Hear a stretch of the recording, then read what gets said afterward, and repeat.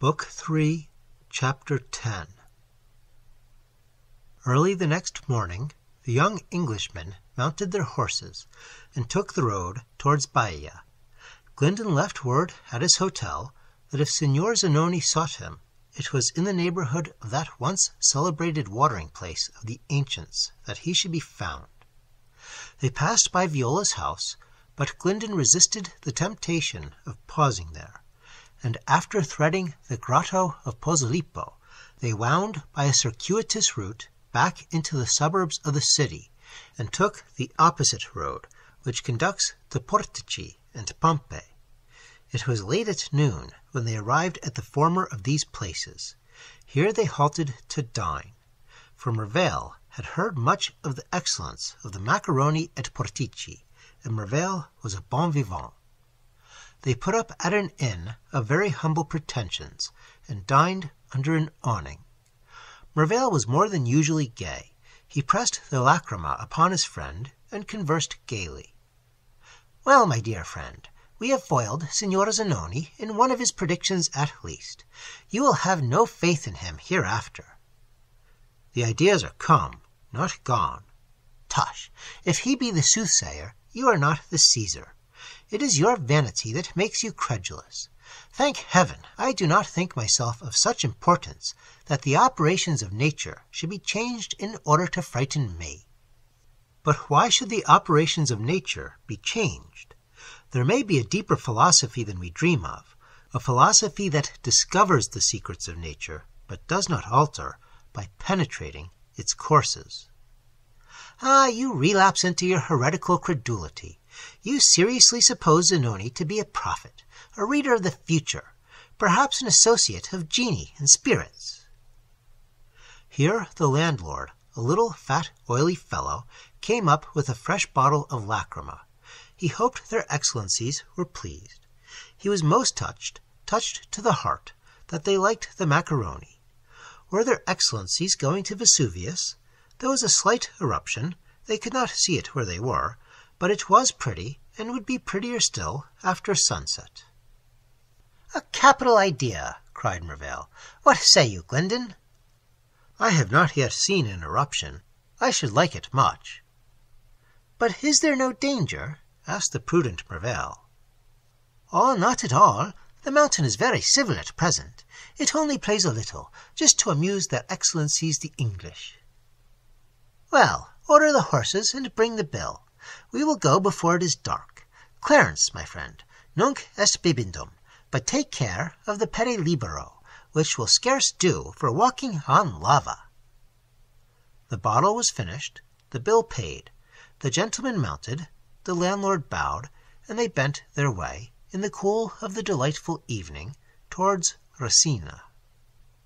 The wine, perhaps the excitement of his thoughts, animated Glyndon, whose unequal spirits were, at times, high and brilliant as those of a schoolboy released, and the laughter of the northern tourists sounded oft and merrily along the melancholy domains of buried cities. Hesperus had lighted his lamp amidst the rosy skies as they arrived at Resina. Here they quitted their horses and took mules and a guide. As the sky grew darker and more dark, the mountain fire burned with an intense luster. In various streaks and streamlets, the fountain of flame rolled down the dark summit, and the Englishmen began to feel increase upon them, as they ascended, that sensation of solemnity and awe which makes the very atmosphere that surrounds the giant of the plains of the antique Hades. It was night when, leaving the mules, they ascended on foot, accompanied by their guide and a peasant who bore a rude torch. Their guide was a conversible, garrulous fellow, like most of his country and his calling, and Mervale, who possessed a sociable temper, loved to amuse or to instruct himself on every incidental occasion. "Ah, Excellency," said the guide, "your countrymen have a strong passion for the volcano. Long life to them, they bring us plenty of money. If our fortunes depended on the Neapolitans, we should starve." "True, they have no curiosity," said Mervale.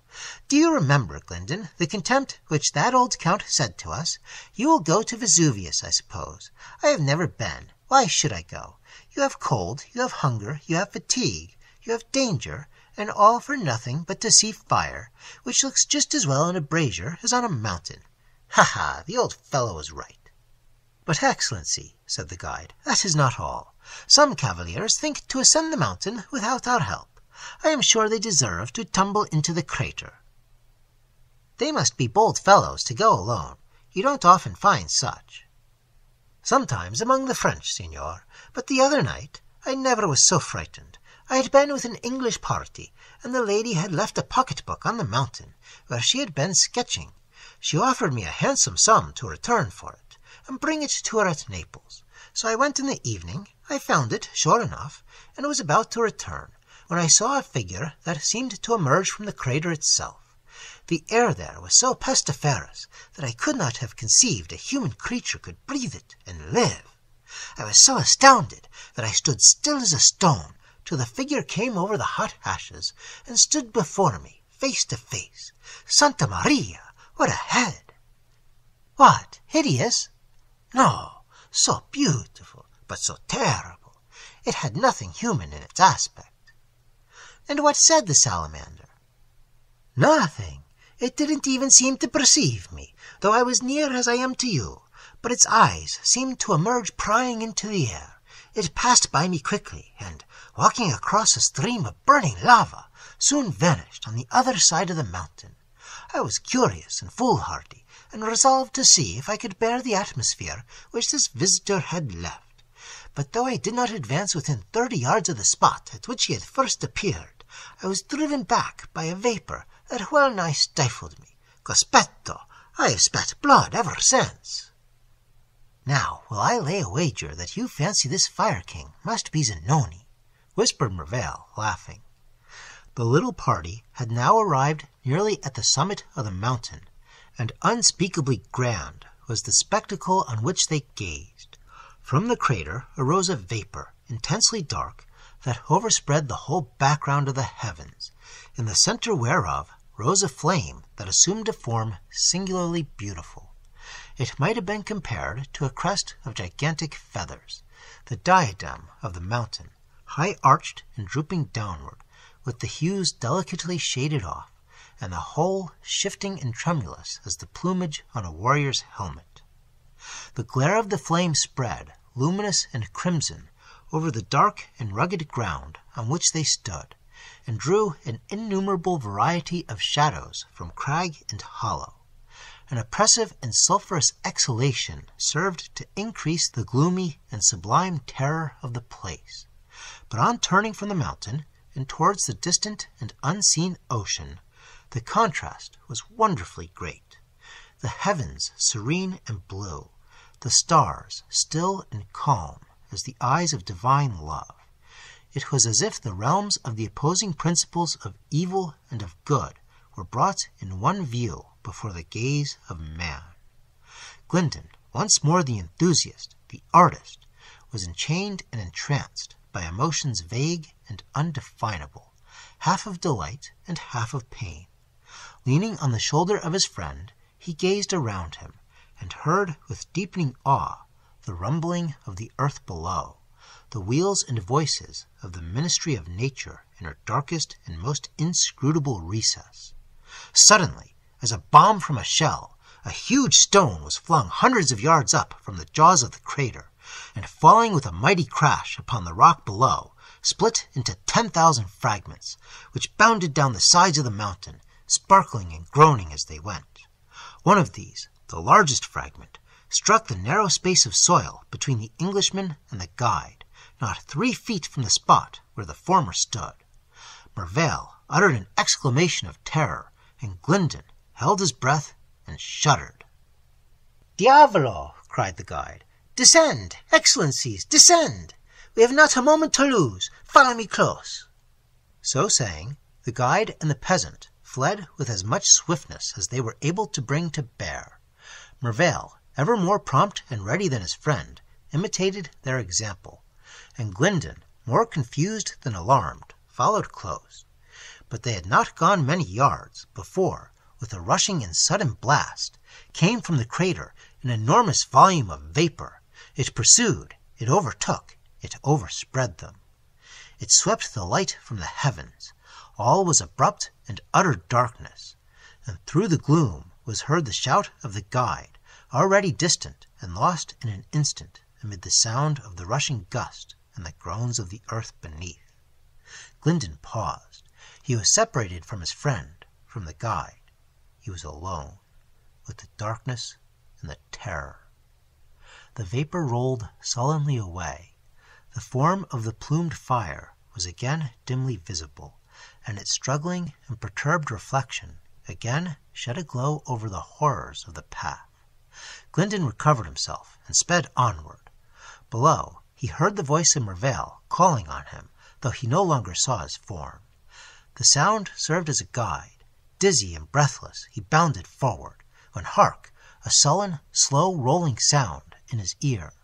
He halted and turned back to gaze. The fire had overflowed its course. It had opened itself a channel amidst the furrows of the mountain. The stream pursued him fast, fast, and the hot breath of the chasing and preternatural foe came closer and closer upon his cheek. He turned aside. He climbed desperately with hands and feet upon a crag that, to the right, broke the scathed and blasted level of the soil. The stream rolled beside and beneath him, and then, taking a sudden wind round the spot on which he stood, interposed its liquid fire, a broad and impassable barrier between his resting place and escape. There he stood, cut off from descent, and with no alternative but to retrace his steps towards the crater, and thence seek, without guide or clue, some other pathway. For a moment his courage left him. He cried in despair, and in that overstrained pitch of voice which is never heard afar off, to the guide, to Mervale, to return to aid him. No answer came, and the Englishman, thus abandoned solely to his own resources, felt his spirit and energy rise against the danger. He turned back and ventured as far towards the crater as the noxious exhalation would permit.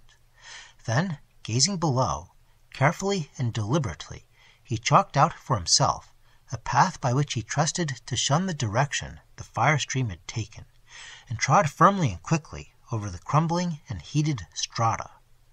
He had proceeded about 50 yards when he halted abruptly. An unspeakable and unaccountable horror, not hitherto experienced amidst all his peril, came over him. He shook in every limb. His muscles refused his will. He felt, as it were, palsied and death-stricken. The horror, I say, was unaccountable, for the path seemed clear and safe. The fire, above and behind, burned clear and far, and beyond, the stars lent him their cheering guidance. No obstacle was visible, no danger seemed at hand. As thus, spellbound and panic-stricken, he stood chained to the soil, his breast heaving, large drops rolling down his brow, and his eyes starting wildly from their sockets, he saw before him, at some distance, gradually shaping itself more and more distinctly to his gaze, a colossal shadow. A shadow that seemed partially borrowed from the human shape, but immeasurably above the human stature, vague, dark, almost formless, and differing, he could not tell where or why, not only from the proportions, but also the limbs and outline of man. The glare of the volcano that seemed to shrink and collapse from this gigantic and appalling apparition, nevertheless threw its light redly and steadily upon another shape that stood beside, quiet and motionless. And it was, perhaps, the contrast of these two things, the being and the shadow, that impressed the beholder with the difference between them, the man and the superhuman. It was but for a moment, nay, for a 10th part of the moment, that this sight was permitted to the wanderer. A second eddy of sulphurous vapors from the volcano, yet more rapidly, yet more densely than its predecessor, rolled over the mountain, and either the nature of the exhalation or the excess of his own dread was such that Glyndon, after one wild gasp for breath, fell senseless on the earth.